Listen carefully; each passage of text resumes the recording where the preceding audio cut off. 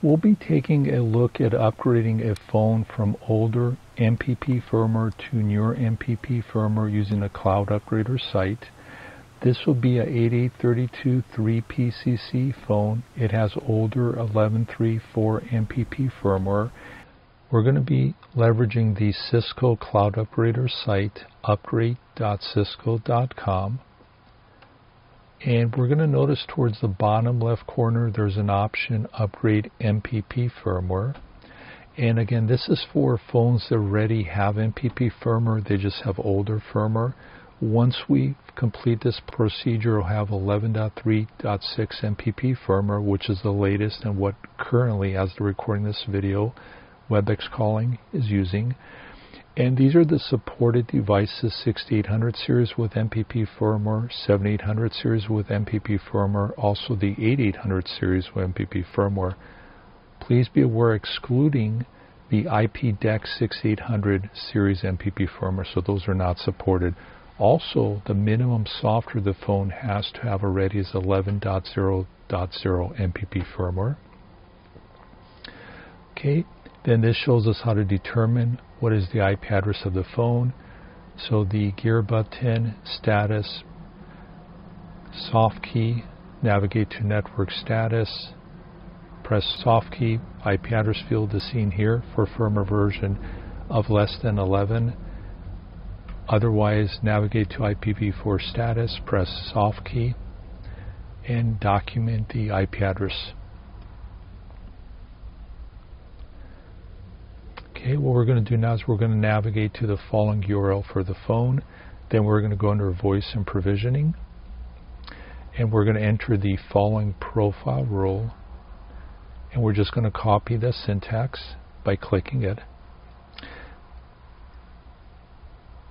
And one thing to note is I am using an older version of Firefox. Also, I am logged in as Admin Advanced. So if you notice Admin Advanced, okay, we're going to go under Voice, Provisioning, and we're just going to take a look at it, Profile Rule field. So we're going to go back, and we have Profile Rule, and we're going to delete the current syntax. We're going to paste what we just copied. We're going to go in and submit all changes. The firmware upgrade typically takes somewhere between 3 to 5 minutes, and once the phone is upgraded to the new firmware, the phone will reboot, and it'll be another minute and a half for the reboot cycle to complete. So we're just going to right now take a look at the phone, LCD screen while it's doing this operation. Okay, it's indicating the firmware upgrade is in progress.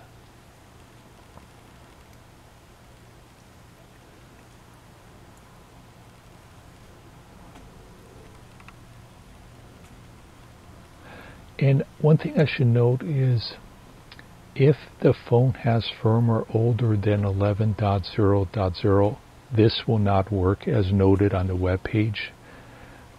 I do have other videos how you can set up a local TFTP server and do the firmware upgrade from older MPP firmware to newer MPP firmware using a TFTP server.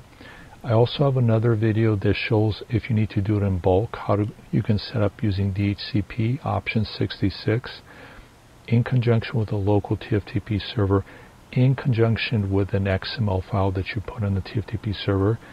So those are other options to you if the phone you have is older than 11.0.0 firmware. Also, the other thing to be aware is if your network has very tight firewall rules, there is some information on the upgrade.cisco.com site that talks about what is needed from a firewall standpoint. Okay, the phone is coming up here in runtime.